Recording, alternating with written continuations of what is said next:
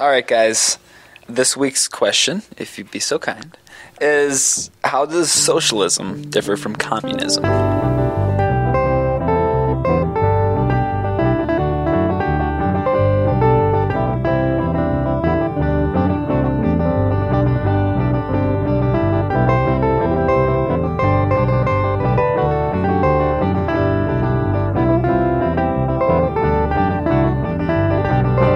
This is such a good question, but also I think a very difficult question. We might end up going in very different directions with this, which I think is okay. Okay. Did you want to start, or I can start? You can start. Okay. Well, I think it's really difficult because, first of all, lots of people use them as synonyms. Mm-hmm. I don't actually get that upset if people do use them as synonyms, because Marx often did. So the idea that people treat them as the same thing, I think, is okay. That said, if we want to talk about a distinction between them, then let's go ahead and make a distinction. And that distinction I would make as this one, which is kind of the old school. This is like the standard socialist Marxist standard answer. And that is that socialism, and I might explain it a little bit differently than the standard, but I think this is not too far off the beaten path. Socialism looks essentially one economic transformation ahead, whereas communism looks two economic transformations ahead. So socialism would be an economy where people are reimbursed for wage labor, but puts a lot more control into the workers' hands, where you may not necessarily have a distinction between workers and owners. So there's still wage labor, there's still a money economy, but it can be planned and it can be owned and operated by workers. Communism, I would say, is the look to the next step after that. So there's no way that we can even really start to imagine communism in any meaningful way until we've achieved socialism. But communism is saying, okay, well, knowing that no economic system is ever the end-all, be-all, what is the next step after that, which would be an economy that has abolished money and is able to coordinate things in a way where all of the different games that come about with money, like trying to eke more money out of this or whatever, all of the kind of funny business that happens out of that doesn't matter anymore, because we found a way to organize all of the needs of society as well as all of the enriching, self-fulfilling, the Maslow's hierarchy of needs all the way up to what's the top of it, the self-actualization, where we've managed to coordinate not just the needs of society, but also all of the desires of society up to self-actualizing individuals in such a way that we don't need money, and in fact it would just be a burden on achieving those things. So granted, that's a really rosy picture. That's not something that I'm saying that we can achieve, but I think that that's where we're going to have to start looking next once we've achieved a fair and equitable society. I mean, I think that's really the first step we need to do, because right now we do still have a ruling class. So in the capitalist economy, we have owners and we have workers, and there are clearly people that make the decisions and pull the strings and have vast amounts of power greater than everyone else. And that's the major problem right now. So first step, make an equitable society. Second step after that, and this is hundreds and hundreds of years in the future, is to figure out, okay, now that we have an equitable society, how can we structure this in a way where we can abolish money and all of the games that come with money management to meet the needs, desires, and higher level actualization of our citizens? Are there modern day communist parties? I mean, I don't hear about them as much as socialist parties. Yeah, see, that's the other thing, is that I feel like there's a different distinction that people make. Okay. For many people, socialism and communism mean two different things, and this is what they mean. and I think this is popular in the U.S. and I don't know, maybe in Western Europe, I'm not sure. They have socialist parties. But for many people, socialism means the nice ones. It's the people that want to reform society for the needs of the common citizenry and the working class. Mm-hmm. And for those people that view socialism as that, the definition of socialism isn't really different there than what I have said earlier, except for sometimes those people view what we would call social democracy as socialism. In other words, having better funded public schools or having a food stamps program or, these are not things that transform society in the sense of putting the power in the hands of the working class. They just make society more equitable. The Obama is a socialism. Yeah, exactly. Some people view, even people that call themselves socialists, like you said, as well as people who attack socialism, many of them view socialism as government transfers of wealth, where we have taxation and then those taxes are used to support people who need help. I like those things, and I'm a socialist, but those things aren't socialism. Socialism is when you take the actual control and put it in the hands of the working class. That's what socialism is. And I think it's way too often conflated with things that are there to help the working class, but don't actually put control in their hands. I mean, anyone who is a socialist most likely supports those things. Mm-hmm. If you're a socialist and you want control in the hands of the working class, you're probably happy that whenever the working class gets relief of any kind, whether or not it puts control in their hands. But I think you're missing the mark if you call it socialism without putting the control in the right spot. That said, sometimes communism, that's the other part I haven't talked about, sometimes communism, instead of being painted as, I said, a belief in 2 steps down the line in social transformation, sometimes people define communism as what happened in the Soviet Union. They define communism as Stalinism, and they define communism as what happened in China. Basically an authoritarian form of government control with a police state and all the rest of it, because those places have called their parties communist parties. And so it makes sense in a certain mindset to call that communism.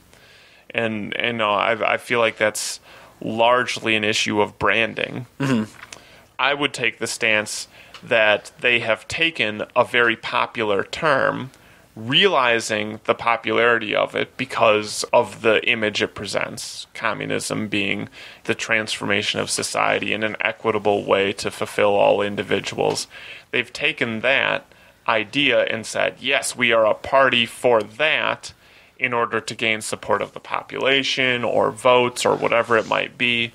But then those parties have not lived up to that. So the question is, okay, so is communism something they were pretending to be, which I say it is, or is communism what they actually were? Well, then what's the term for the thing they were pretending to be? Then we don't have a term for that. So I think that causes confusion. I tend to say communism is that idea that was out there, and those parties were just manipulators of that term.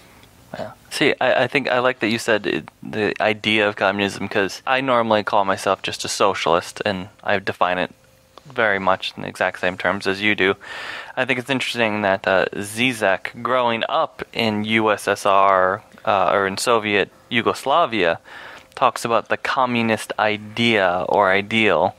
And he defines it as the traditional definition of communism. But, I mean, if you talk about it like that, then I would call myself a communist and not a socialist. And so I think it gets tricky because it depends. If somebody wants to know if I'm a communist or a socialist, it depends on how they think of the terms. You know, what do you think of when you hear socialism or communism? Because if you understand it the way I understand it, I don't care which one you call it, because you understand that it's complex and different. But I think it's interesting that somebody growing up under a quote-unquote communist regime still uses that term of communism.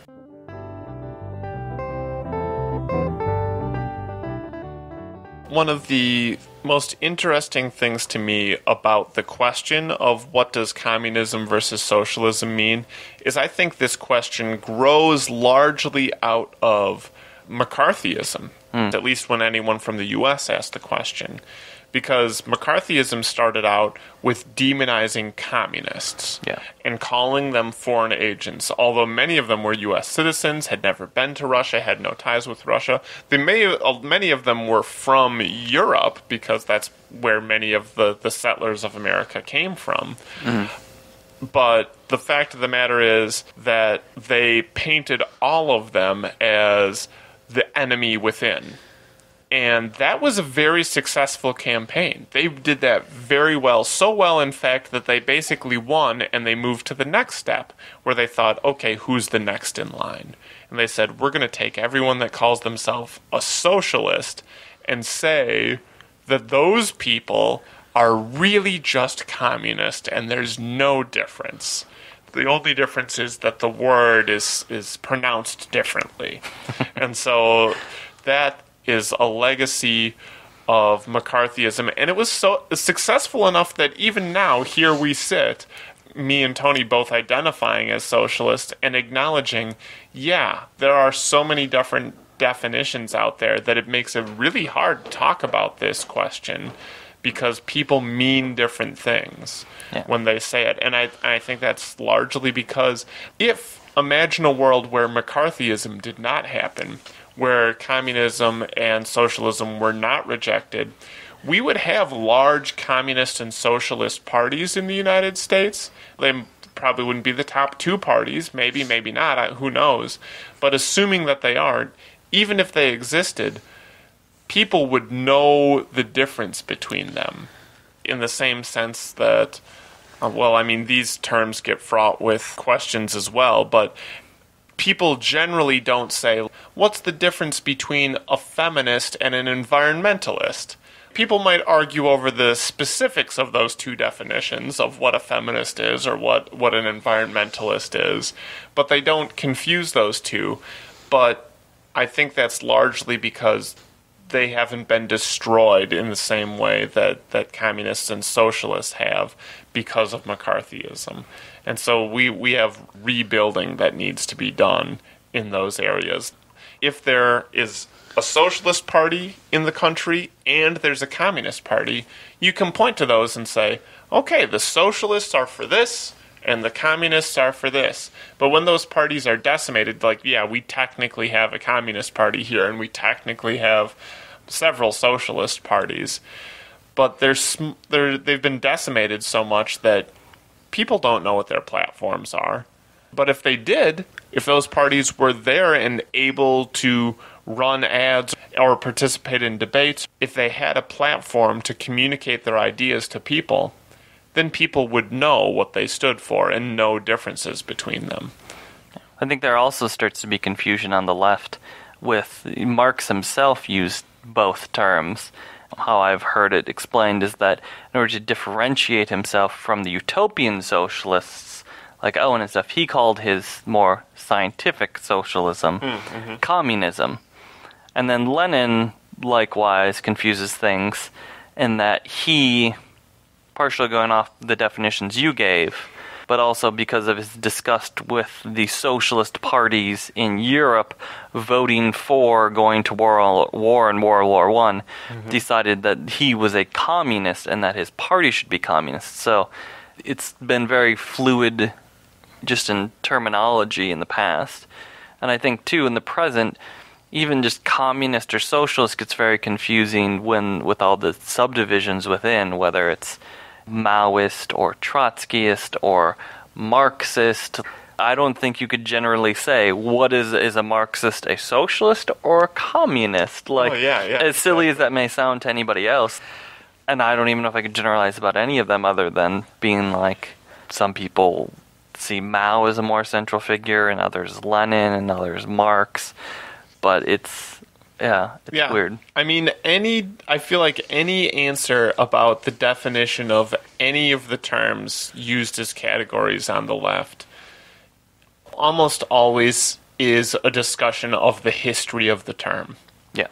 Because they've been used in so many different ways by so many different people. And part of the future of those terms is the discussion of who identify by those terms want to take as our champions and expel as our traitors, which is always an interesting discussion on the left. Like, a very easy one for us is to label Stalin as a traitor. Yeah. So we get to expel him, but then, who do we keep as our heroes? Many find Marx to be a good hero, but then there's the question of Lenin, who seems to be, kind of in the middle, or if you don't think Lenin's in the middle, then maybe you think Trotsky's in the middle. Yeah. Or Che. Yeah. That one's Fidel. Yep. And maybe it's not a question, and then another thing is to say, okay, it's not a question of people, because people are always flawed. People always have, benefits and negatives, but maybe it's a question of principles. So what principles or what ideas really make up socialism or communism, and what organizational structures have been more important? That's a whole possibility as well. Yeah.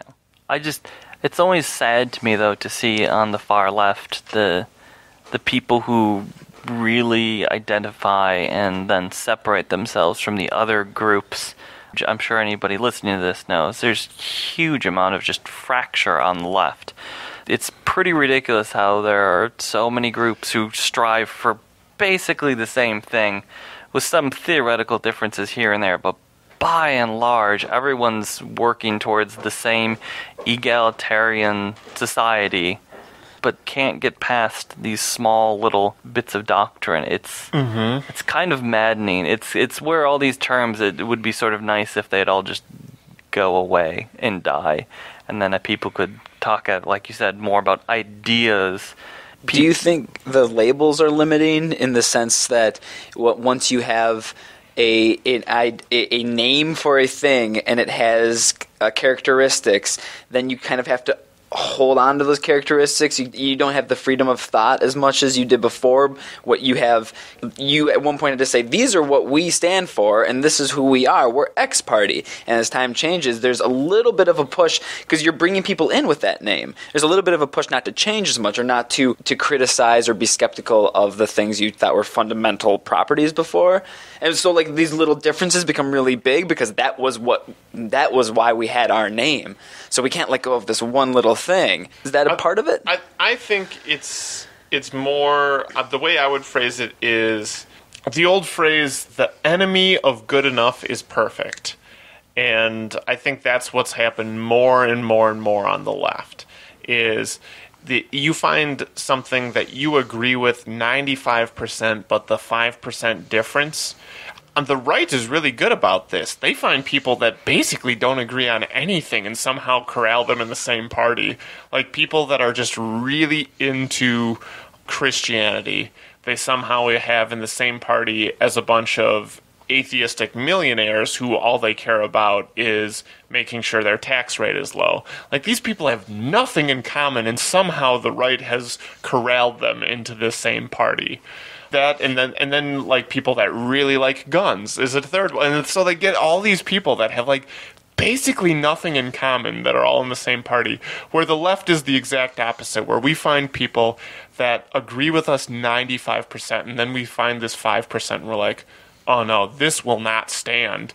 I'm calling myself a Luxembourgian or whatever, because I believe in the Rosa Luxemburg's slightly different take on things. So I won't call myself a Marxist, or I'll call myself a Trotskyist, because Lenin was close but not quite there. It's got to be Leon Trotsky or whatever. It's like we've splintered so much because we have let perfect be the enemy of, I'm not sure good enough is quite the right word. That makes me think of Democrats.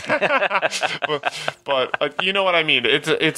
We've tried to make things so pure that we've created this problem of fracturing into all these different groups. I remember being at a progressive festival not a few months ago, and there was a guy that really wanted to talk about economic theory, but he was really into, like he had his list of people that he thought were good, and he was like, what theories do you guys believe in? Like, give me some names, and he had to like cross-reference if he had a physical list. Yeah, he had it on it was like a business card, except for the business card was a list of about 20 different names of like economic theorists that were like his approved people or like his people that he believed in, which is fine. I mean, you got to have people you believe in, but it was really interesting that he printed them out on a card that he could hand to people.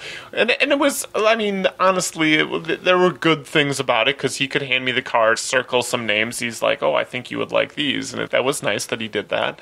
But at the same time, he had all these different names that he was like, oh, this person is a Marxist versus this person is a socialist versus this person is a communist. The endless taxonomy of all of these. And in this very recording, we've talked about how these definitions have shifted and changed, and the exact same theories can be called all these different things, which can be really frustrating. I think it leads to the fracturing of really what is the revolutionary left. The anti-capitalist left is the most inclusive way I can say it. I was going to say, I like revolutionary left. We should make a revolutionary left party, and then I immediately went, people aren't going to be okay with that. They're going to want to know what the definition of revolution is, and then they're going to get all bogged down. Yeah. So the best way I can say it is the anti-capitalist left. What in your minds then is a solution? Because this seems like an algebra that has to be done for every party. There's a balancing act because the bigger your party is, the more effective you can be, the more powerful you can be because you have more people and more resources. But probably the bigger your party is that you're a part of, the size gets bigger, the amount that you agree with it, the percentage is going to go down. You were talking about 95%, like if a party gets really big, maybe you'll be down to 70%, but that 70% has a higher chance of getting implemented in the world. So what are maybe solutions for socialism, for fractured left in general? I would say that it's exactly focusing on the 95%, honestly, at least at this point, because I can argue over dogma, little bits of theory here and there, but that's an exercise for after we've established socialism. Once we work on sweeping out capitalism and work towards actual implementation of socialism, that's the time to have the discussion over these little bits of difference when it becomes practical that they're going to be implemented. It's a little bit of cart before the horse. Yeah, that's in my mind, is that people just need to realize, I don't want capitalism, you don't want capitalism. We basically want the same thing. We need to join together to work for that thing, and then let's hash out the differences, try stuff, see what actually can work and does work, and go with those. Yeah.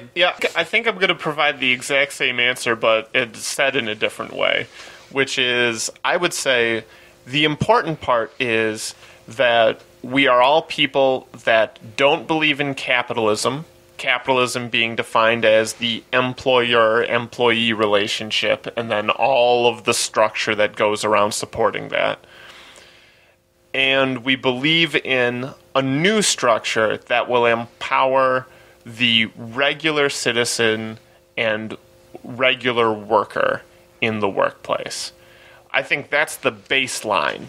And if you don't agree with that, then that's fine. You probably actually should be a different party.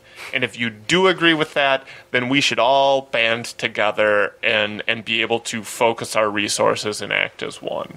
I think that is the baseline that should come together. And so I don't know what percent that is, if it's 95% or 70% or whatever, but to me, that is the right stance, and that's where we need to get. And like Tony said, if that means that we disagree on tiny things that need to be figured out after we've agreed, okay, we need to change this thing, that's fine. We could even disagree on sizable things, but if they just come after the capitalism, that's what matters. Yeah. That's the first step for most of these parties, then that's what matters, yeah. Yeah. And so if you are brought to the table because you're motivated by a religious concern, where you believe you have a religious obligation to your fellow man, that's great. Or if you're brought to the table because of a logical concern for the collapse of society because you believe capitalism's internal contradictions will throw it into greater and greater catastrophes, that's great too. Yeah. The fact that you arrive at it from different angles, to me, that still means we can work together. There's tons of different distinctions we can come up with amongst socialists and communists and Marxists and so on. But I think the baseline needs to be, we don't believe in a capitalist structure that puts the power in the employing class, which is an extremely small minority. And we instead believe in a society that empowers workers and citizens. And if you want to call it socialism or communism or Marxism, I mean, the word at that point really doesn't matter. I'm happy with any of them. But I think that is the crux.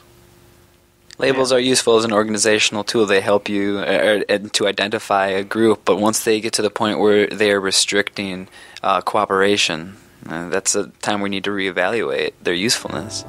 Yeah.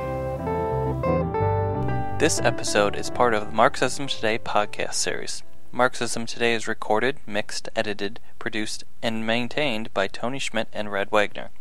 It is distributed freely and licensed under the Creative Commons Attribution Non-Commercial Share-alike 3.0 license. To find out more about the Marxism Today podcast, visit our website at marxismtodaypodcast.wordpress.com, where you can find archives of all of our episodes available for download. Thanks for listening, and we'll see you next time. Okay, that's good. Okay.